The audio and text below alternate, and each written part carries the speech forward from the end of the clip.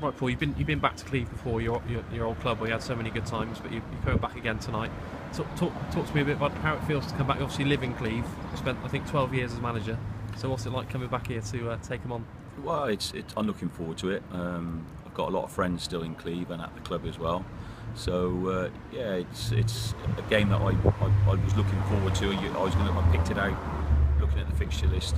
As soon as the fixture list came out, it was the one game that I looked at. When are we playing Cleeve, and trust it to be the first home game for Steve to be in charge of as well. So yeah, really looking forward to it. Yeah, and tell me a bit about your time at Cleeve, because when he took over, the club was in a very different state to what it was when he left, wasn't it?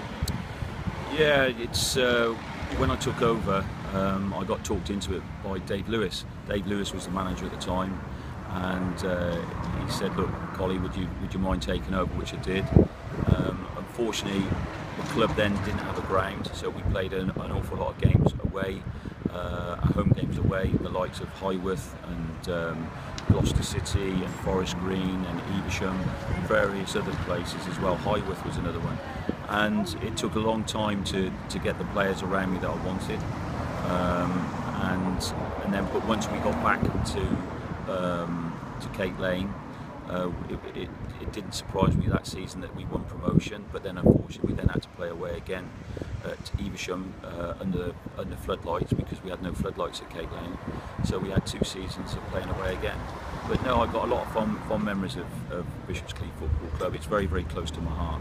Yeah, and a couple of weeks ago, your old team basically got back together to play the current Cleeve side. Obviously, you had a game that night with Evesham, so you couldn't be there. But did you keep an eye on it? Did you speak to the lads who were coming back? Yeah. The lads rung me and told me what was going on. It was a good idea, and I think they're on about making it an annual event. And that team that we had at Cleeve at that time, they were a very good team, and we had an exceptionally good team spirit. I did actually manage to get a drink with the lads after the game in the local pub, but that was about 12:15 at night time, so I was there for last orders. Yeah, so you had the promotion into the Southern League. You also had a FA Cup run where you almost got to the first round proper, didn't you? Yeah, we had a terrific team spirit at Cleeve. There was a lot of local lads, and there was quite a few lads from around the Bishop's Cleeve area as well that played for us then. And we won promotion to the Southern League, which was the big thing. That was the goal we wanted. And if you'd have said that to me when I first took over at Cleeve, that I couldn't see Cleeve being a Southern League setup. Having played at that standard myself, it looked a long way away. So we made massive strides in those years to be able to get there, and they've done well to sustain being in the Southern League now. Yeah. How did you go about it? Because you seem to put together a team of experienced semi-pro footballers that have played for teams like Ensley and things like that, didn't you? But yeah, basically it was a case of keeping your ears to the ground and finding out what was available.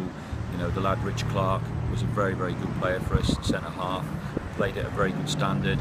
He got married, had children, and he wanted to play local football. And I think Richard, he's made it known that the best time he had playing football was at Bishop's Cleeve. He thoroughly enjoyed it, and then we had the likes of John Skeen in goal, and James Verchese come along, and Steve Cheel, a few of the local lads that were within the Cleeve radius. I managed to pick up a few of the lads here and there. Casey Johnston being a classic. Casey come along the one year, he scored over 30 goals for us. Kevin Slack come about. As I said, Kevin Slack is a law upon himself, and he would be there one minute and not the next, but he was a goal scorer, and he scored a lot of good goals, and was a very important player for us at Bishop's Cleeve. And Andy Tucker, managed to get him to come to join the club from Gloucester City, and there's many more that I've probably forgotten to mention anymore. Yeah, when you look back, what stands out?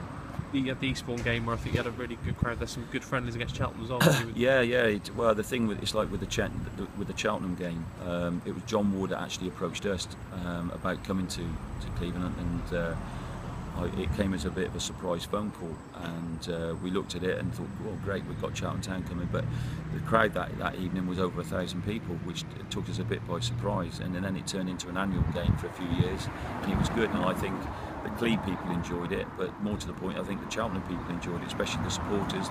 It was an ideal opportunity for them to get and meet the players a lot closer than what they would have done at Wotton Road. Yeah, and even though you've left now, had a break, now you're back in with Evesham, when you drive past the ground, or tonight when you're at the ground, do you feel quite proud when you look, see how much it's changed there? It's a nice little setup there now. It's a lovely setup. Cleeve.